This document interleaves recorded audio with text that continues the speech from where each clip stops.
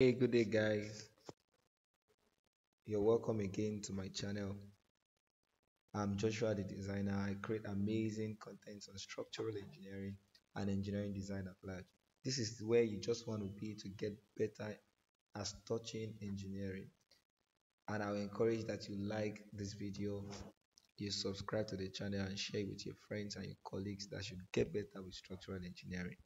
And today, I want to take you through something um, that will make you progressive with your knowledge on CSA Orion Building Design System.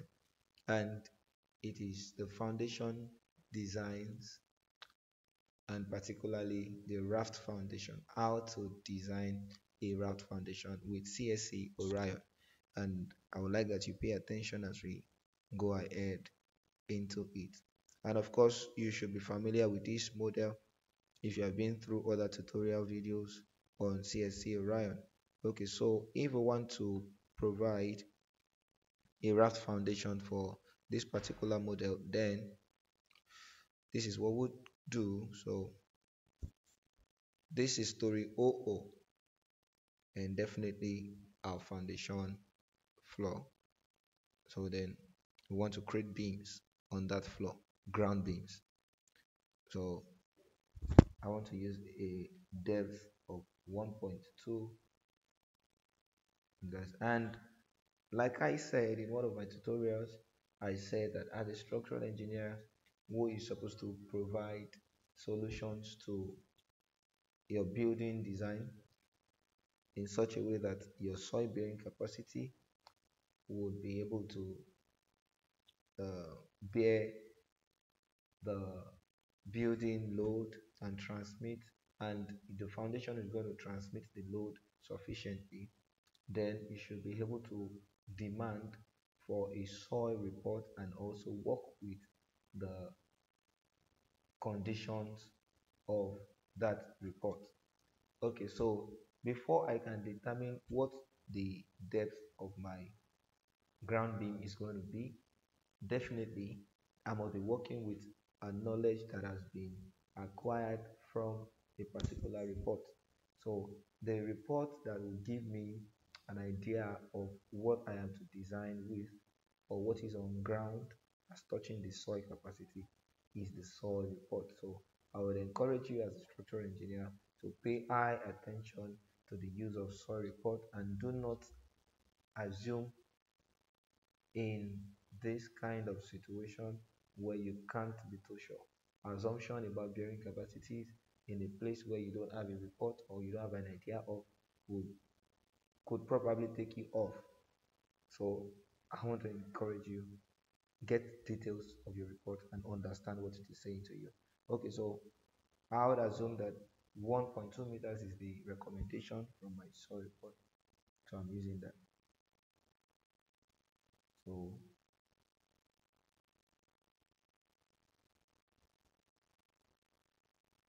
then I can have this. I can have this. I can have this. I have this.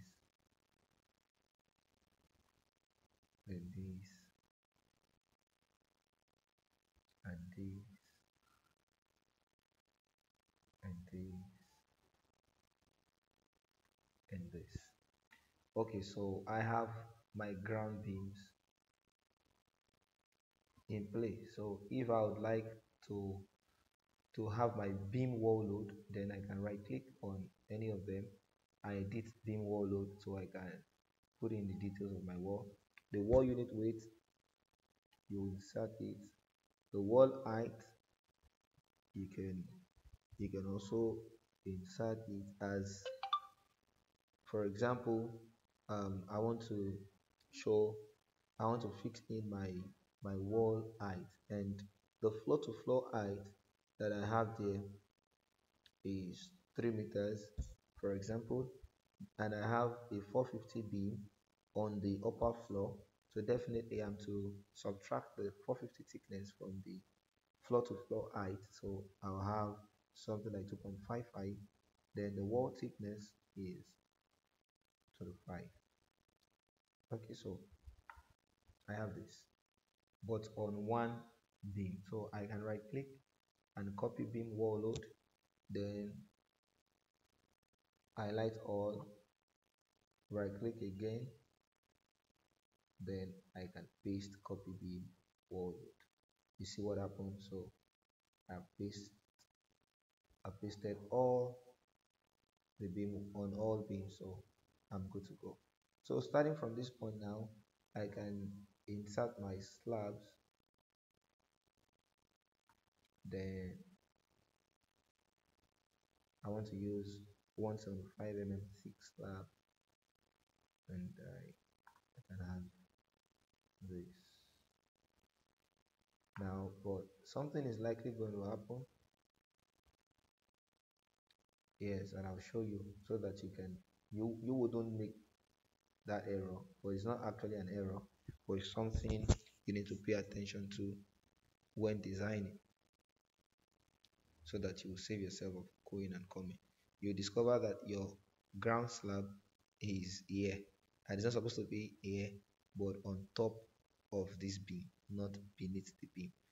Yes, so you see what I mean now. So let me just get rid of all this slab and do the correct thing and show you what I'm trying to say. So I can have 175 mm thick slab, then you come here, you see this reduce level. Yes, and that means you are taking this beam higher. So if this slab higher rather. So if you are having a 1.2 thick beam, then definitely you'll be having 1.025. Oh, okay, is in mm. So 1025 mm. So let's see what we have. So okay, so let's check and see if we are good to go. So you see now it has lifted off. Let me try to eliminate a wall load and see if, okay, you see that the slab is now staying where it's supposed to stay, which is on top of that beam. Okay, so let me return this beam. Okay, so you get what I just did.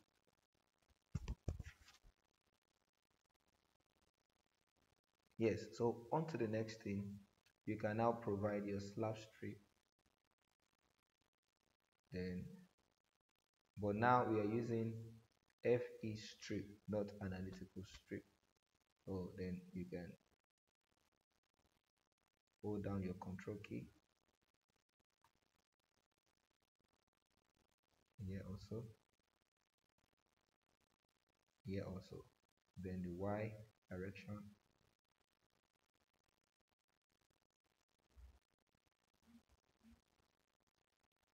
you do the same,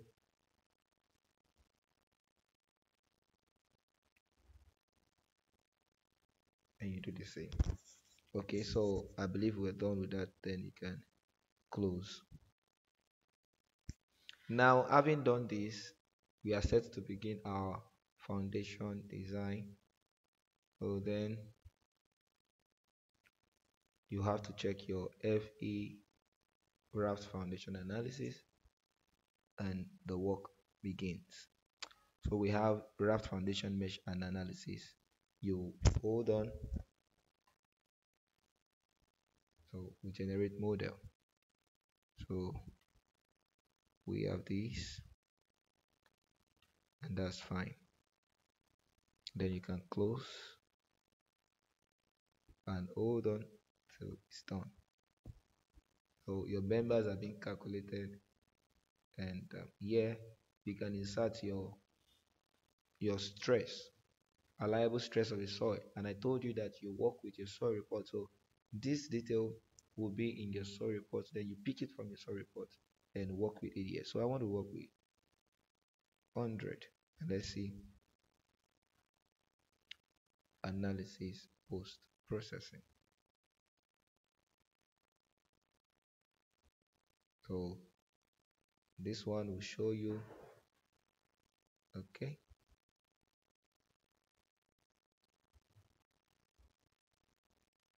okay, yeah. So you select your draw slab strip. So you see this is your floor now, showing you the moment at different points.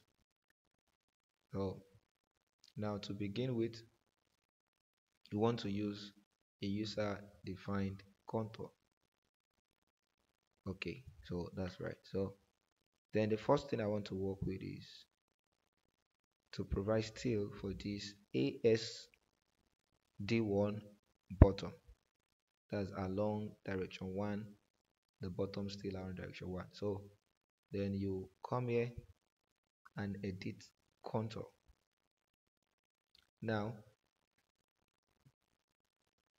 so you see that what you have here, the maximum that you have here is 603.34, and that is exactly what you want to provide against, 603.34.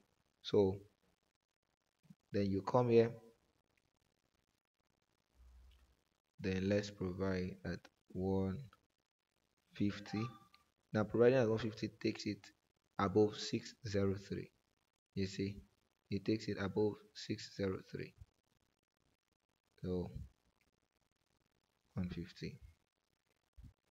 White over 150 gives 753.98. So I'll update. So that's what I want. Then I press OK. Correct. So along direction 2 for the bottom, edit contours again.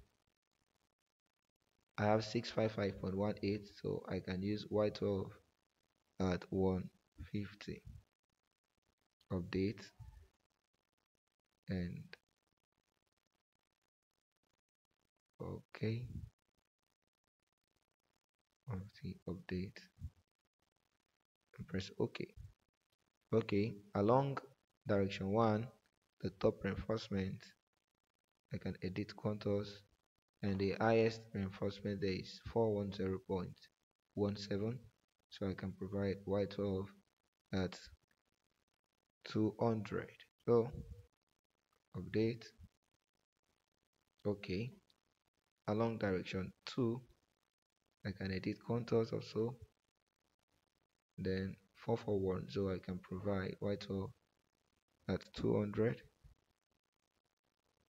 Update, then okay. So if you like to check, you see the maximum is 603.34. White about let's white about 150.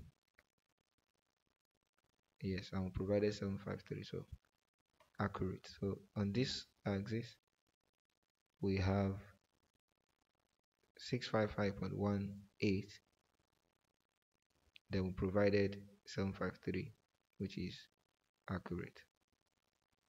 Okay, on this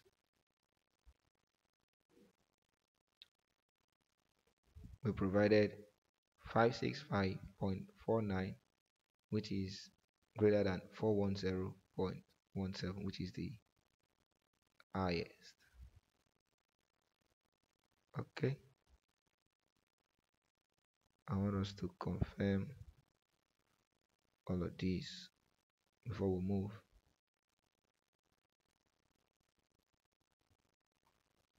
Okay, and on this, so we are good to go.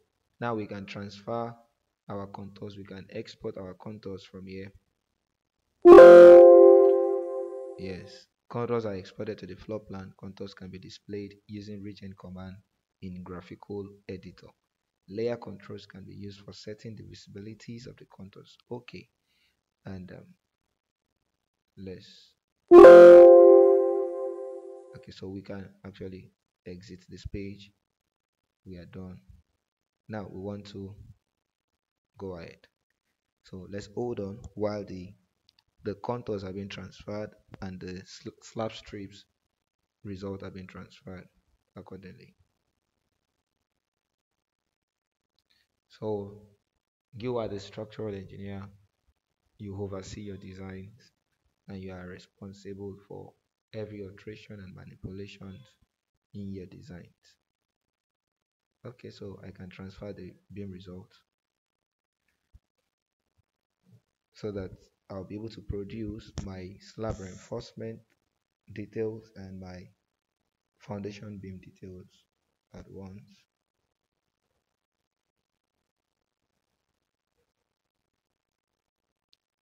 So let's hold on. Okay, now I can come here and update steel bars. So you see, just as we provided a Y12 at 175, Y12 at 250, Y12 at 175, Y12 at 2 to 5, Y12 at 2 to 5, Y12 at 200. So it will give you a cool solution that you require. So let's see. So this is the raft and we have a solution here. Now, but for your beam design results, you can come here and check for beam section design and detailing. Then we'll check your foundation beams. Now you see that our foundation beams, it hasn't passed any of them. So you click them one after the other to see what's up with them so that you can go ahead. So we have all this, which is cool.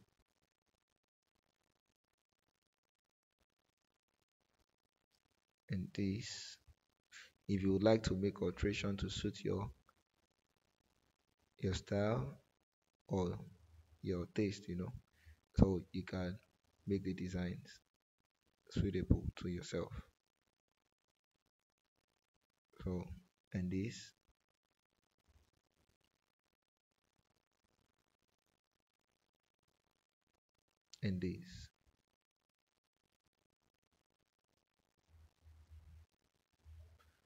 So once you're sure that all these reinforcements are good enough for you, then it's fine.